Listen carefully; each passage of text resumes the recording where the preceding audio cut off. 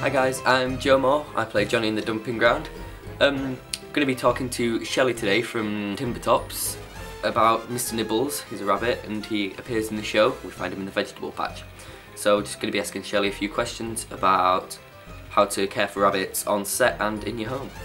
So Shelley, domestic rabbits obviously need to be housed properly, so how could this be, achieved?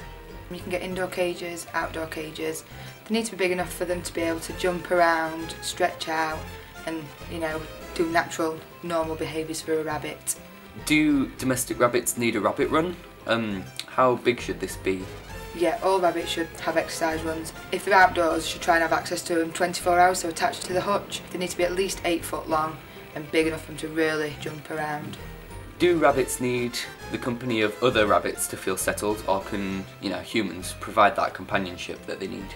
It is better for rabbits to have the company of rabbits. They can do the natural behaviours together. Indoor rabbits can become a lot more sociable with humans, with running around the house, having access to humans all the time. But obviously if you need to go out, it's nice for them to still have company.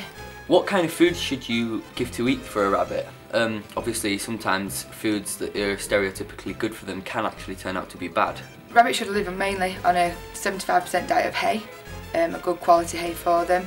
Then you should give them some rabbit nuggets. You don't feed them the muesli, it can upset the digestion.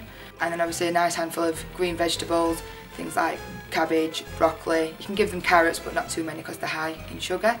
I've always been told not to feed them lettuce. It's too high in a water content for them and can cause kidney problems with them. How should a rabbit be, safely handled and picked up? Make sure first of all before you pick them up that they are feeling safe, and then you get one hand underneath the body and one hand underneath the bum and pick together and bring into your chest, keeping one hand to support the bum and one hand over the shoulders. Is there any special steps you need to take with a pregnant rabbit or a rabbit that's recently had babies? How do you look after that? You should limit how much you pick them up. Obviously a belly full of baby is going to get uncomfortable for her and she can become a little bit agitated. When they are born, then just leave the mum alone with the babies to get settled. Don't try and interfere in the nest or anything like that. Just leave it until the babies are peeking out themselves before you do anything. So what steps are we personally ensuring that the rabbits and her babies will be safe during the filming period? Well, we've left mum now for 7 days to be able to form a bond with her babies. While she's on set, I'm going to minimalise any sort of access to her, no touching, and only important people that need to be there will be there to really try and keep the stress as down as we can. If a TV company wants to film a baby rabbit, do you breed them especially?